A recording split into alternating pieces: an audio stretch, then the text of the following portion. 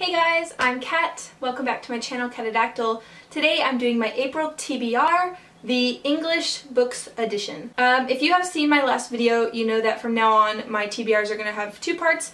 First is books that are in English, and then second is translated works which were originally not in English. So welcome to the English version of April. So number one, the book I most want to read this whole year, I believe, is Circe by Madeline Miller. It is not out yet. It's out April 10th. Mark it on your calendar, set the day, pre-order it. I've already read the first 3 chapters, which are already out. Oh my god. Oh my god. So we follow Circe, a strange, weak child who is born to the gods.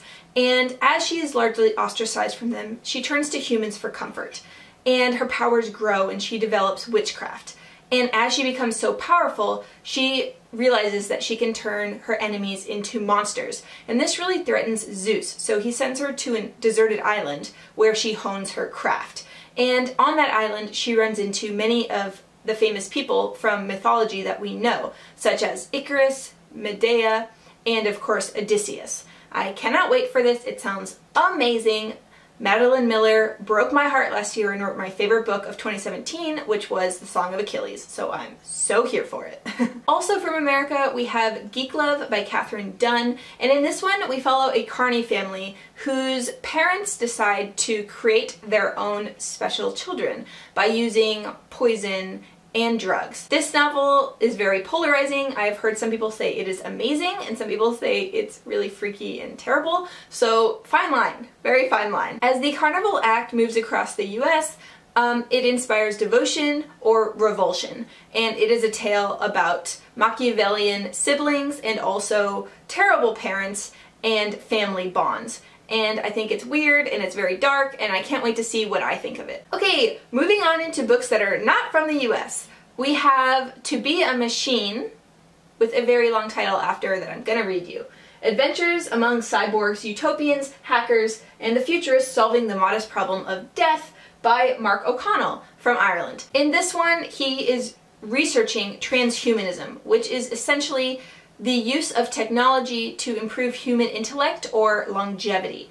And he goes to basements, he goes to labs, he goes to research centers to discover what people are doing on like the forefront of this new technology. And he really is delving into the possibilities and moral quandaries represented by this new technology. And personally, I'm writing a book right now that deals a lot with cybernetics, so I cannot wait to read this book. And it's going to be a buddy read with Andrea. I will leave her links down below.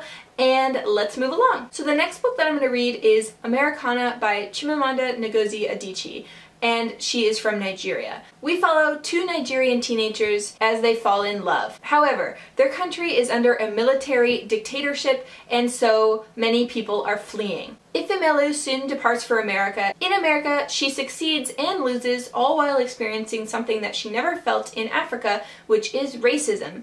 And as her partner tries to join her in America, they feel this doubly hard because she is now living in a post-9/11 world where immigration is no longer as easy as it used to be. 13 years later, he is a successful, wealthy man in Nigeria, and she is a very, very famous blogger. So how will they interact 13 years later after having such vastly different circumstances? I've heard great things about this book, and I believe it's going to be my second thing I've read by Adichie, so I am really looking forward to it. This is also a buddy read, so yeah.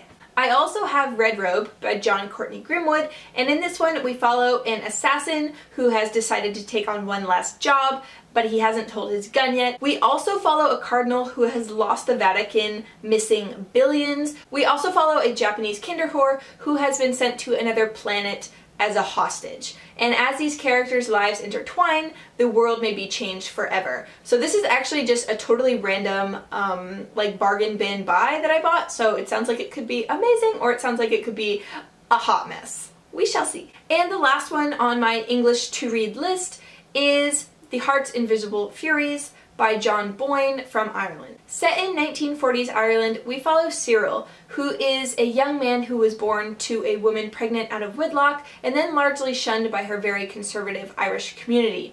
As he's growing up, he's struggling to fit into his adopted family, who let him know all the time that he is not who he believes himself to be. And as he realizes that he is a gay man, he starts to question where he fits into society and who he should form attachments to. I have heard absolutely nothing but amazing things about this book from Simon at Savage Reads and Gabby at Gabby Reads, and just generally on Goodreads. It has like insanely high ratings, so I cannot wait to get into it.